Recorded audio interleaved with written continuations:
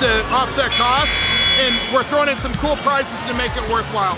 Join in, and who knows what can happen. We got a 2023 Kawasaki Brute Force 750, $12,000 by Air National Guard is Jamie Olson. How excited were you when you heard your name? Oh my gosh, I was so excited. We were definitely wanting the Teryx, but we'll get on the four-wheeler and ride it. We UTV ride, and we'll use the four-wheeler like crazy.